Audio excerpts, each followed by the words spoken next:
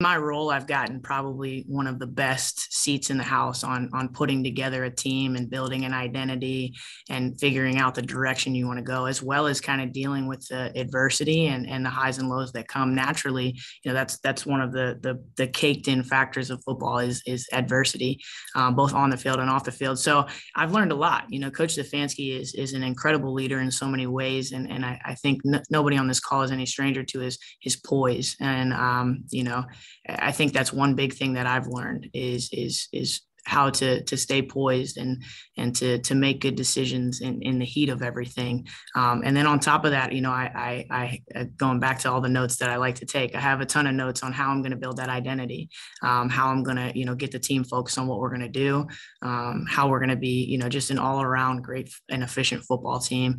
And also the experience. I think morale is such an important thing. And I think Coach Stefanski does a great job with those things. So I think that's a big piece for me, is to make sure that, I really apply a lot of the things that he's done in managing and really getting this team motivated week to week. That's the task. And it starts with, the identity that you create. So I've been really fortunate to be in the seat that I have been in, to see both in 2020 when we started this thing from fresh, and then moving into 2021, building off of what we had last year. So I'm really excited at all of the things that I'll be able to apply really to this team.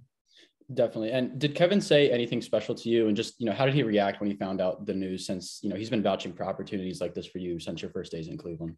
Yeah, he was very excited. We sat down and we talked about it, and he's just really excited for me, and obviously offered anything that I need from him or any questions that I have about certain things. He's obviously the number one resource for me. He's a mentor for me. So it was great to be able to talk to him and let him know that he's one of the big reasons why I'm ready for this kind of position. So I'm really, he was excited for me, and I think we're both excited for the opportunity. And he's definitely excited to see us go chase a gold. Thank you. Thank you, Anthony. Cam Justice, we'll go to you.